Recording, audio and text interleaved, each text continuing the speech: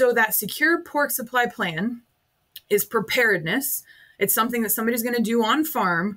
They're going to look at what their capabilities are, what their farm is, and they're going to make a plan for, if we get this disease, this is the enhanced biosecurity that we can set in place so that we're really unlikely to have that disease at our farm. Yep.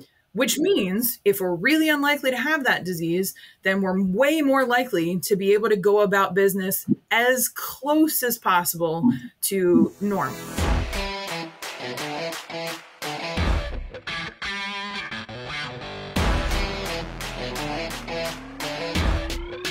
Welcome to the Swine Health Blackbelt Podcast, the latest swine health research digested for you. My name's Dr. Clayton Johnson, and I'm the host of the podcast.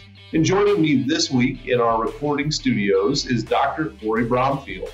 Dr. Bromfield is a swine extension veterinarian based out of the University of Missouri. Corey, thank you so much for coming on the podcast. Why don't you give the audience a little background on yourself? Thanks, Clayton. I really appreciate it. I'm Corinne Bromfield. I am the swine extension veterinarian at the university, and I've been here for about the last 7 years. Prior to that, I worked at the University of Illinois, where I got to be a research animal vet for agriculture animals. So I got to do the really fun, cool stuff, all the interesting little weird biomedical projects that you might think about doing with pigs. Or I also got to do ag projects. And I spent so much time working with the pigs that I knew just had to go 100% swine all the time.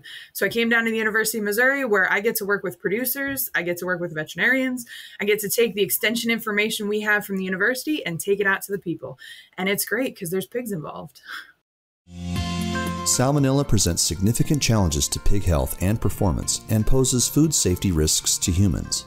As the first and only vaccine offering live attenuated strains of both Salmonella cholerae and Typhimurium, Enterosol Salmonella TC from Boehringer Ingelheim protects pigs against both serotypes with a single oral dose. Talk to your Boehringer Ingelheim representative to learn more.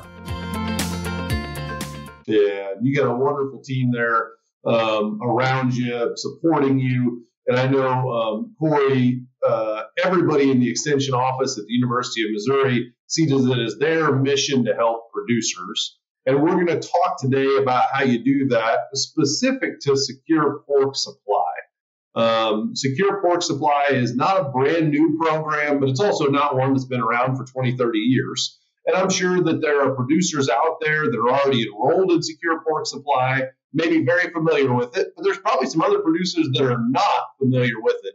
And to be fair to the audience, why don't we start, Corey, with a little background? When I say secure pork supply, what does that mean to you, and what should producers know about the secure pork supply plan process? Yeah, absolutely. So secure pork supply, to me, that is that enhanced biosecurity plan, which helps to ensure business continuity in the face of a disease outbreak in the U.S.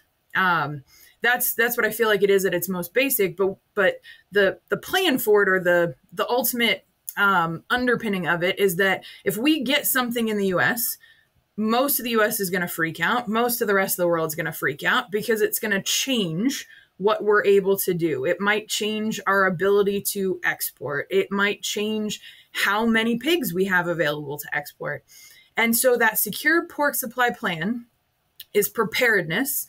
It's something that somebody's going to do on farm. They're going to look at what their capabilities are, what their farm is, and they're going to make a plan for, if we get this disease, this is the enhanced biosecurity that we can set in place so that we're really unlikely to have that disease at our farm. Yep. Which means if we're really unlikely to have that disease, then we're way more likely to be able to go about business as close as possible to normal. Yep. Corey, I think everybody knows if we have an outbreak with African swine fever or foot and mouth, right, some sort of foreign animal disease, that, we've heard there might be a standstill time where, we're not moving pigs and even feed ingredients, complete feeds for a period of time. And secure pork is maybe a way in which we're going to get the state animal health officials comfortable that, yep, all right, we tested, we don't have that disease. So first of all, we're negative now.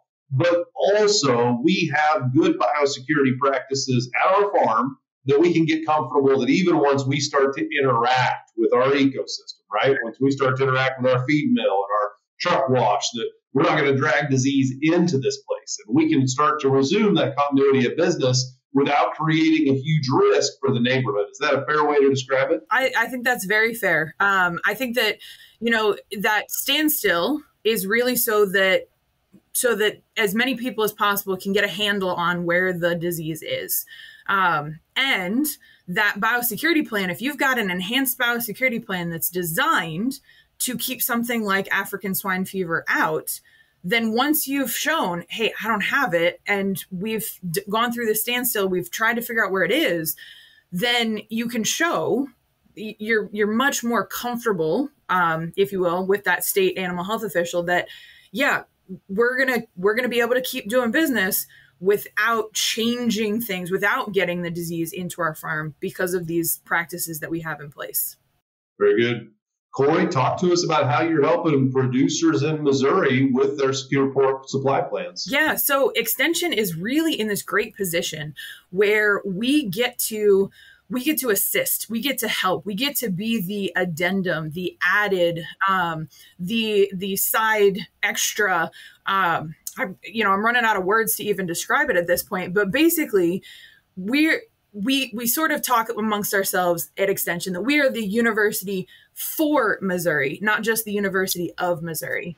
Yep. And so we have the time. I'm a swine veterinarian, but I'm not working with pigs on a day-to-day basis, helping farms get their PRRS under control or helping farms that are dealing with an E. coli outbreak. There are other veterinarians who are doing that on a day-to-day basis. And the state is asking those veterinarians also to help out with the secure pork supply plan.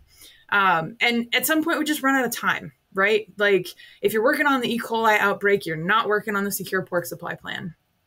So because I'm not working on the E. coli outbreak, I have the time and the ability and the funding behind me to be able to go out to farms, to sit with a producer and help them look at their farm holistically. And what are the things that we're doing now that are great that we need to keep doing?